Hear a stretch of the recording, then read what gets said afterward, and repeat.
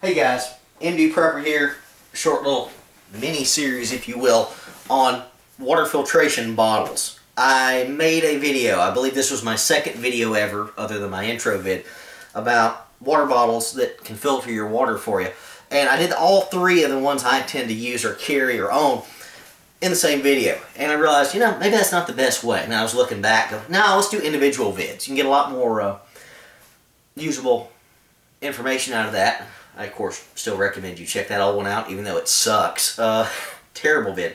Anyway, enough about that. So let's go down to the breakdown here.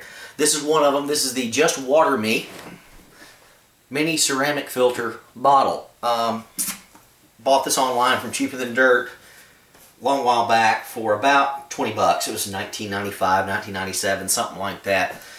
It's good. It's decent. It seems to be based off of the monolithic ceramic filters, which are fine. I've got some complaints about that. We'll talk about that later. This thing has a 24-ounce capacity and is good for up to 200 refills, though that 200 refills is probably only going to be your city water, your cleaner stuff. It's going to be cut by half if you're dealing with extra dirty water. It'll filter down to 0.2 microns. I'll post all the stats on this, or at least a link to the stats, in the comment section below. But these filters are silver impregnated. If you keep this on the shelf, it's going to last longer. If you every 3 or 4 months take it up and shake the carbon in the inside of the filter and all that free, it's going to last longer. Improves your shelf life. But once in use, this thing is good for about 6 to 8 months, depending on what you're putting through it. So for 20 bucks, at 24 ounces a piece, let's just do best options. 200 refills is equal to 4,800 ounces of water, fluid ounces, of course. And do the conversion to us Americans, that's 37.5 gallons. So, a month. This is a month's supply of water without trying to filter anything like that if you're doing the whole 1 gallon per person per day. Let's talk about the outsides of this thing first. Plastic, made in China. Nice and squeezy. Don't know if that's a good thing or a bad thing. You be the judge. Comes in green, blue, and I don't know what other colors. Those are the only ones I've seen.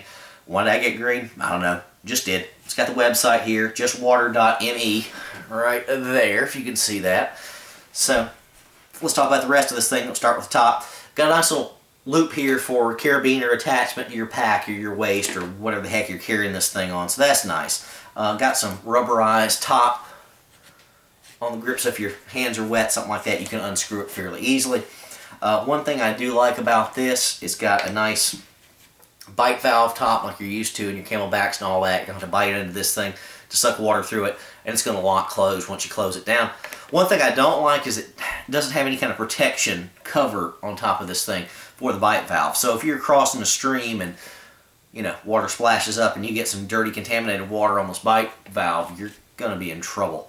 Potentially. Probably not, but just a thought, consideration. So let's open this thing up, see what she looks like. And of course I would recommend adding a carabiner to this, just don't have one on there. Got your long plastic tube there, and your little cutesy little ceramic filter there. Mini ceramic filter. If you've seen the monolithic filters, and I did do a review on that, well, looks the same, just smaller. You can shake it, hear the carbon on the inside. As I said earlier, this thing is silver impregnated, so it's going to cut down on bacterial growth and all of that. Again, 0.2 microns. So that's pretty darn good for a $20 bottle. What are you going to say? Hard to beat that. I think you might say this isn't going to treat viruses and other stuff. No. But what you can do, and I don't have it here for you to show you, but if you're paranoid about that stuff, and I'll probably do a secondary vid on that, what you need is a little eyedropper bottle filled with bleach. Simple. Easy. Some small little container you can drip water out of, or just a small container that you can use an eyedropper. You may want to carry that. I'd say a little squeezy bottle that can drip things out one drop at a time is going to be the most efficient. One little tiny container of that is going to last, I don't say forever, but for a ridiculous amount of time if you're out camping or on the trail or whatever. Short-term 72-hour kits, that sort of thing. You can vid on that coming later. Apologize, don't have it here. So, you know, put your bandana, handkerchief over this thing. Filter all the water you want to in it. If you still don't trust it, put the appropriate amount of water drops or chlorine drops in this thing and let the bad boy sit, okay? Let it do its thing and then start filtering through. That's going to take care of all the bacteria and protozoas. And again, bleach is fantastic. Does a good job. Of course, don't use the scented bleaches and the floral bleaches and all that junk. Just get plain old 6 or 7% Clorox bleach. So anyway, the ceramic filter here, it works. I've used one of my monolithic filter attachments before in some buckets and all. I'll do vids on those later, but for another time. Only thing I don't like about this thing is fragile. It's very fragile. I would worry about this thing shattering if it takes a big blow. Now, you're going to have this thing, hopefully, in the bottle with water in it. Hopefully, it's going to cushion things, and hopefully, you're not going to take any spills. But can you count on that? No. You don't know if you're going to fall on some sharp rock, something like that, hit with a blow and crack this thing. This thing gets cracked, you're probably screwed as far as that goes. Time to boil water and use your bleach and all that other stuff. But this is okay. It's a decent option for 20 bucks. I actually think I saw these at Walmart maybe 6 months ago. The bottle looked the same, the top did. I never actually opened them. Don't know why I didn't. I just didn't stop to look. Should have. But anyway, ceramic filters are great. Again, 6 to 8 month life once you start using it. Depends on what you put in there. Again, the only concern I've got with this thing is that the ceramic filter sits right on the bottom. You can hear it rattle around, but it is darn close to the bottom. If you do the math, how far this thing sits down. It's not all the way, but man, that just bothers me. Nice hard blow on the side, something like that. Again, squishy of a bottle as this. Is it going to compress if it's not full of water, if this thing's empty? It's going to compress when you fall on it and shatter the inside. That bothers me. I would certainly carry this thing full, even of just tap water or something like that. So I would not keep this empty and carry it out in the field. But anyway, $20 option.